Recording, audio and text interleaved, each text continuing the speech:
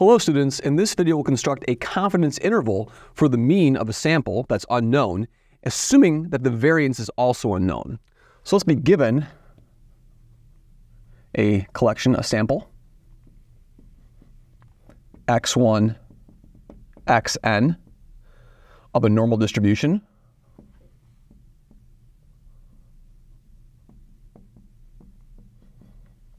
with unknown mean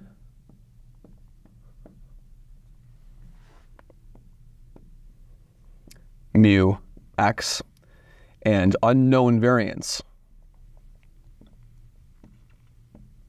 In previous examples, we've been dealing with a case of known variance, but now we have an unknown variance. So with unknown variance, we can use a sample variance, right? So we can consider the sample variance.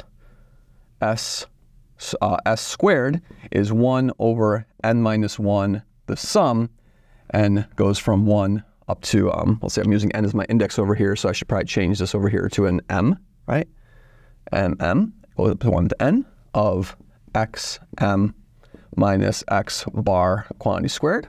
Remember, that's a chi-squared distribution with n minus 1 degrees of freedom, so that should be an n over here actually, so that's an n still. My index is just m, so it's going to be an n minus 1, so that's n minus 1 degrees of freedom. Okay? All right, and so now, if I consider the test statistic, the statistic x bar minus mu x over s square root of n over here has a t distribution. So this has a t distribution with n minus 1 degrees of freedom, okay? And recall that t has a t distribution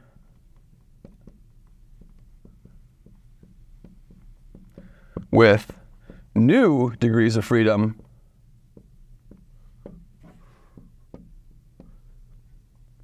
if its PDF has the form. So what do t distributions, what's the probability density function of a t distribution? Looks like this. Looks like gamma of nu plus 1 over the square root of pi nu, gamma, and that should be a nu over 2 actually. So I have to put a nu over 2 over here. Let's erase that. Looks like this. Looks like gamma of nu over 2 because I have to have fractional powers over square root of pi nu, gamma of nu over 2, and then 1 plus x squared over nu raised to the power negative nu plus 1 over 2. Now the key feature of these things, of these t distributions, is they in some sense look like bell curves. They look like this in shape. They're symmetric, of course, because it's an even function. So if that's the x-axis, then these t distributions look like this. And you should notice that when I draw a t distribution, it has functionally the same form as a normal distribution. So they look very, very similar to normal distributions. In fact, you can prove rigorously, we will do that in a future video, that as nu goes to infinity, this actually tends to a standard normal distribution, okay? So they look like this, and the important thing is that they're symmetric. So if I let t 1 minus alpha over 2, the probability that, of course, with an n minus 1 degrees of freedom, that t is less than or equal to this, I'm going to say that that is a percentile. That's going to be the 1 minus alpha over 2 percentile over here, 1 minus alpha over 2. Okay, in other words, 1 minus alpha over 2 of the mass, this is t 1 minus alpha over 2, then all this over here is going to be 1 minus alpha over 2. So in other words, this little tiny area that's left over here is going to be just an alpha over 2. That area is just going to be an alpha over 2. And since this is a symmetric distribution, if I look at this value over here, t of negative t of 1 minus alpha over 2, then the same thing happens over here. Then I get an alpha over 2 mass over here. So it's a symmetric distribution. So I'm going to use this for my confidence intervals now. Okay, so now we're going to form our test statistic. So how are we going to do that? So now let's form. So therefore, the 100 1 minus alpha % confidence interval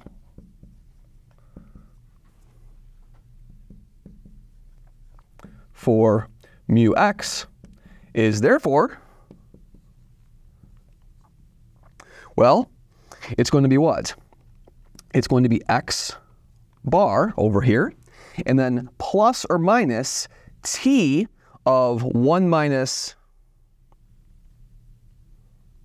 alpha over 2 of n minus 1 degrees of freedom, right? And then what? Then I'm going to have this s over square root of n. And how do we see that? We call this thing over here, we call this t, right? So that's our t. Then I know the probability that t, then the probability that that test statistic t is between negative